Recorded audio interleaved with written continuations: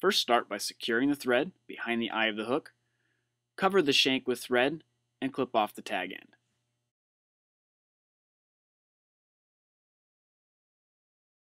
Now we're going to take a set of brass eyes and secure them just behind the eye of the hook.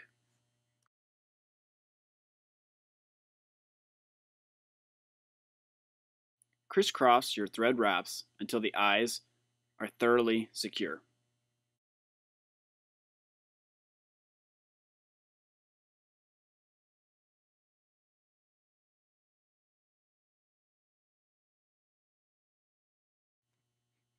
Now bring your thread back to the bend of the hook, and we will take a clump of light pink marabou and secure this right at the bend of the hook. You want your tail to be about the length of the shank, or maybe a tad longer. You will want to secure the stem of the marabou down so we have a nice even body on the fly. This will come in handy later on. Now bring your thread back to the bend of the hook again, and we will add a second clump of purple marabou and repeat what we did previously with the pink.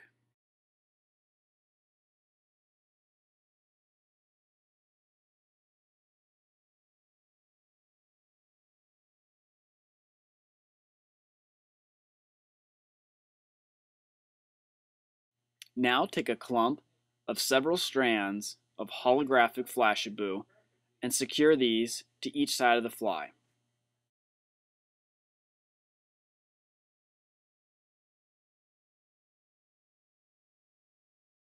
Try to place the flash right in between the two clumps of marabou, almost like a lateral line.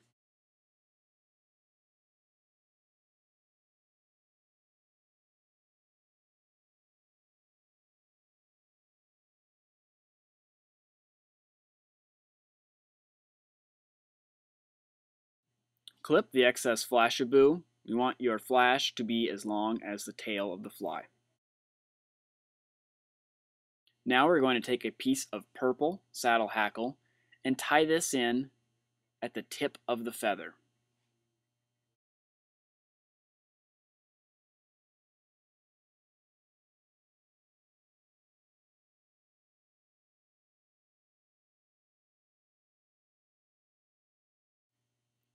Now we are going to take a piece of fluorescent pink Antron yarn, tie this in near the eyes of the hook, and tie it all the way down back to the bend of the hook. Bring your thread forward and begin wrapping. Try to create a nice, smooth, even body.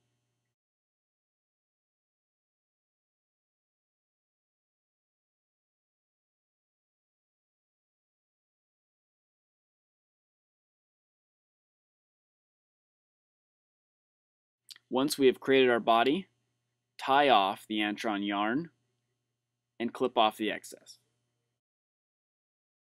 Now we are going to wrap our purple saddle hackle forward. Try and evenly space these wraps out. We're going to do about 7 or 8 wraps.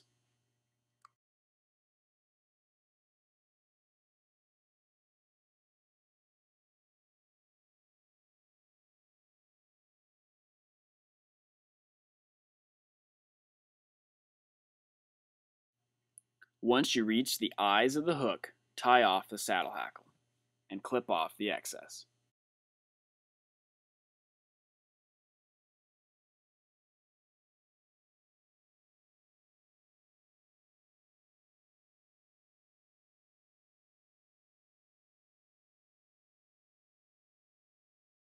Place some extra security wraps forward and back, and it's time to whip finish.